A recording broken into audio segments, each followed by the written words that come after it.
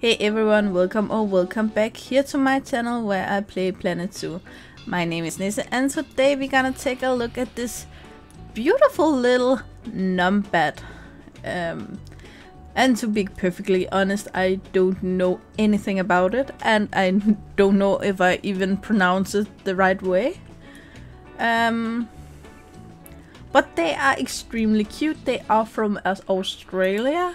I feel inspired. A lot of the YouTubers that do Planet Zoo have been doing Australia lately, and I kind of just wanted to see which Australian mods there are out there, and this is the Numbat.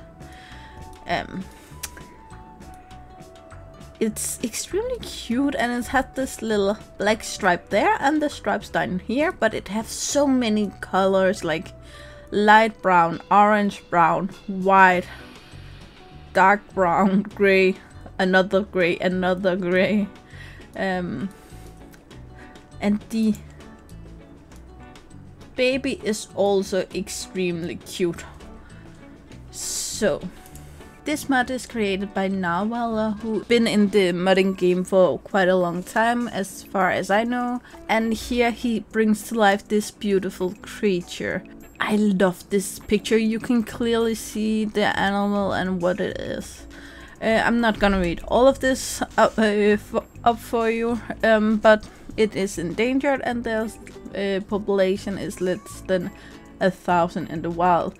They do live in previously they lived in the southern part of Australia, but now it is restricted to several small colonies in Western Australia. So it is extremely endangered, which is probably why I never heard about it before. Here you can see, I do believe this map is custom made for the specific animals. There are some modders that just reuse the same map for all of them, but I do think this is right. They live in the grassland, desert and temperate biome, and they do use a bit of space here. Not a lot, but comparing to the size of the animal, I actually think that is a lot. No climbing, no water required, but they do like to drink it. Here you can see, even though they can survive in the temperate biome, they don't like the snow. 13 is the coldest they go. They need 1 meter of grade 2 fence. Here you can see group size 1 to 4, but that is 2 males and 2 females, not 1 male and 3 females. I don't know if I don't know anything about this animal, so I don't know why, but they are polyamorous, so you could also have 1 male and 2 females, and that would be fine. He would mate with both of them. If you only have males and or only females, then you would still just have 1 or 2 of each. There's no dominance. Again, the polyamorous. They are neutral about humans and guests can injure.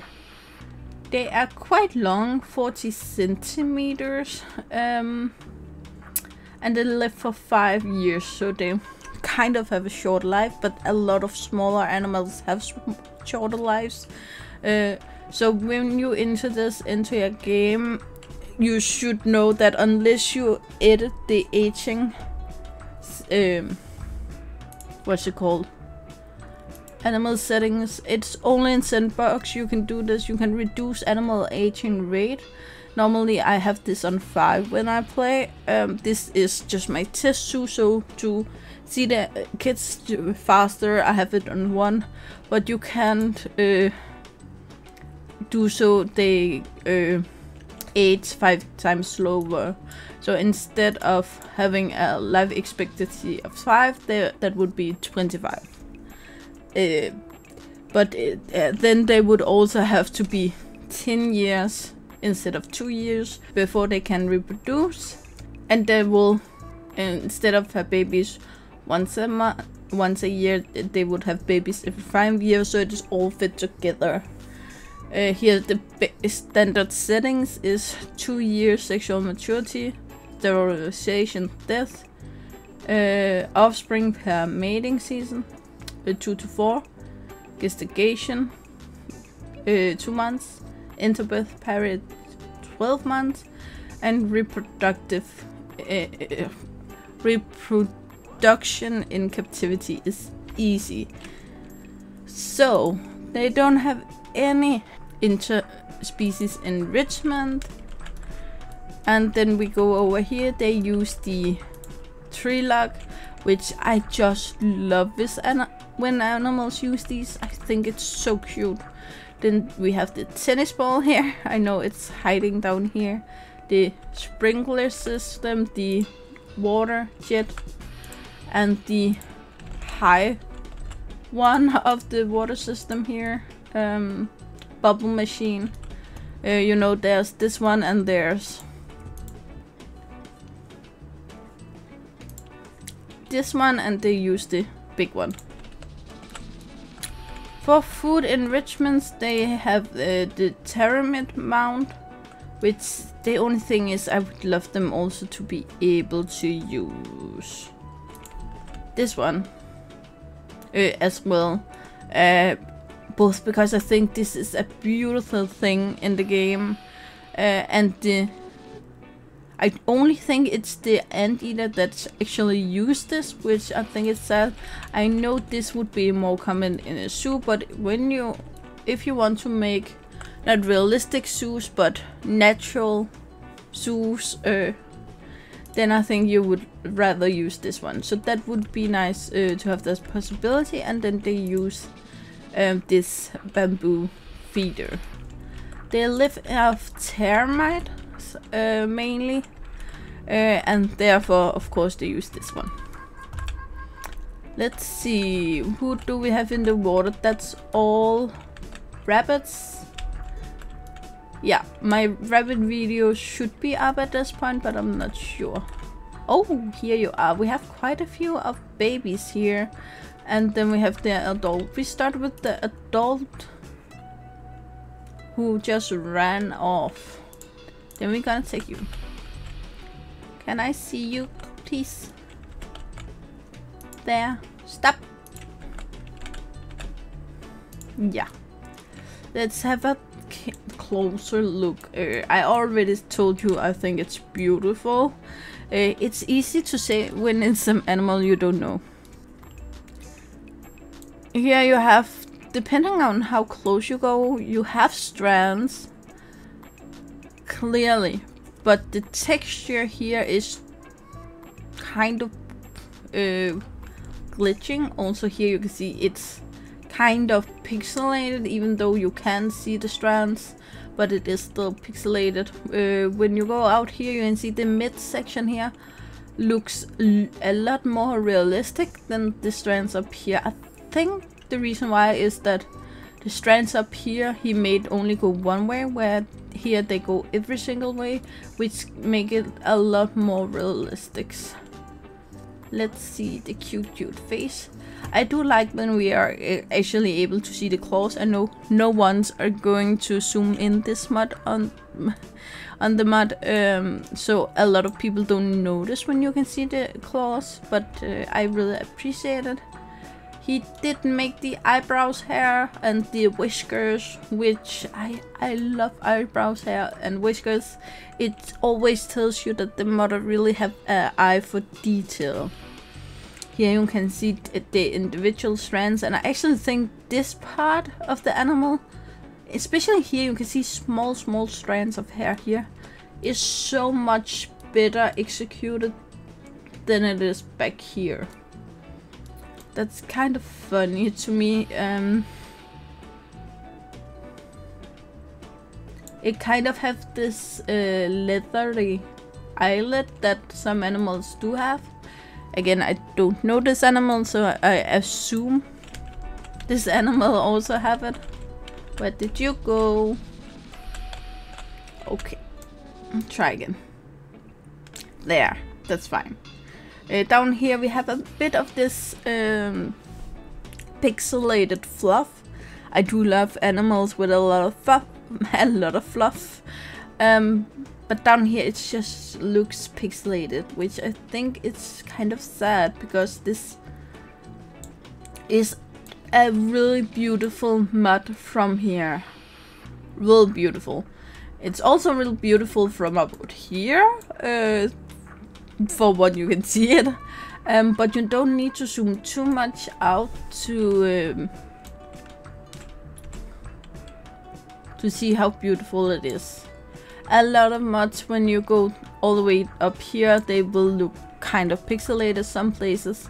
And especially the small animals, if you compare, if I had this one and a cow, then the cow, I would look at this in this distance. So a lot of small animals, when you go really close, it's easier to see the pixelation and the small mistakes.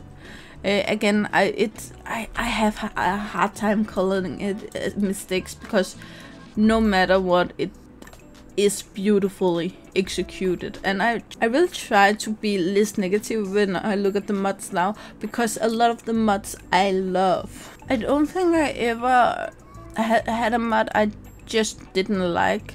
I'm really going to use this pretty soon, I think. I just need to have this, really crack the habitat first, how I want to do it. But I love this animal. I think it's so funny, and especially because it's something that I haven't seen before.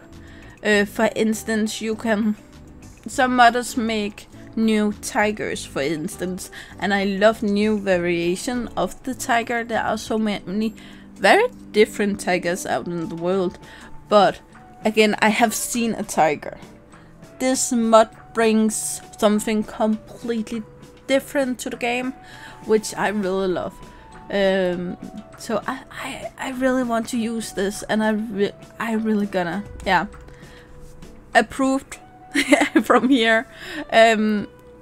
If you want this mod yourself, it is linked below, along with a tutorial by Leaf Production on how to install it and enter it into your game.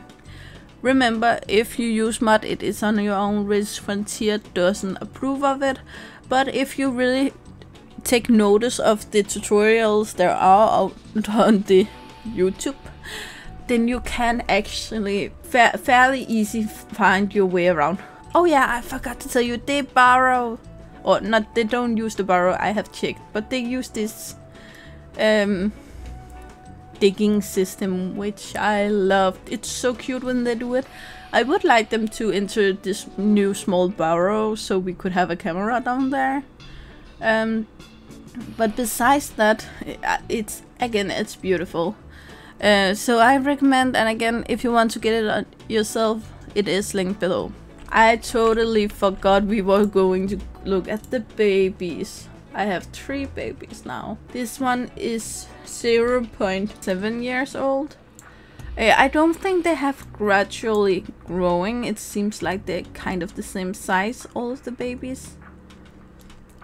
They do seem to be a bit lighter, if I can just pause you there. The brown here seems to be lighter than the grown-ups over here. This is more dark and yellowy, where this is more pale. It kind of looks like it smiles. I love that. They are so cute, so cute. Little friend. And that's also a baby over here. They have some really cute interactions. I haven't seen any between the adults and the babies, but I have seen some between the adults, where they actually stand up like this together, and then the one that's further back put its paw on the one on the front, which is extremely cute. So, but guys, that's all I have for you today. You know the drill. Like, subscribe, and turn on the bell notification so you know the next time I upload a video. I really hope to see you again, either in the comments below or in the next video. Bye guys!